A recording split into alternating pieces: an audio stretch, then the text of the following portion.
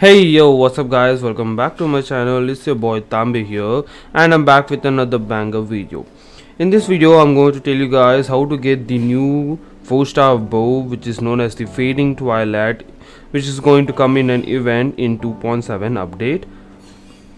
Well, you can obtain this bow in an event known as the Realms of Guile and War, which can be unlocked after doing an Occon quest, which is the Perilous Trail. Well, basically in this event there will be some domain type of rounds.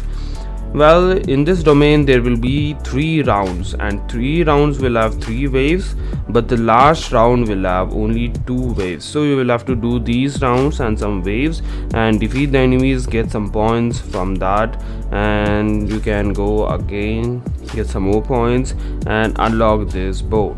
And you can also get the ascension materials from this event too.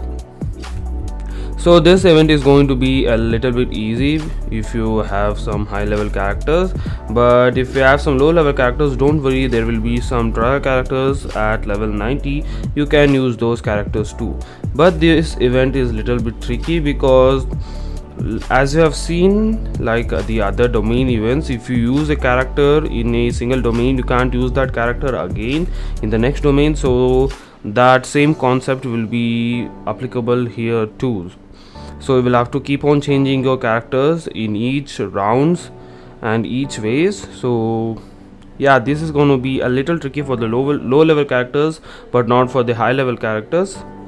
And I hope this video helped you guys and you get the new 4-star bow, which is the Fading Twilight, which will come with Yelan. I hope you guys like this video. Please like, subscribe and share, and I hope you guys have all the luck to obtain Yelan and a 5-star weapon, or if you can't, you can use this new 4-star free weapon on Yelan. Peace out.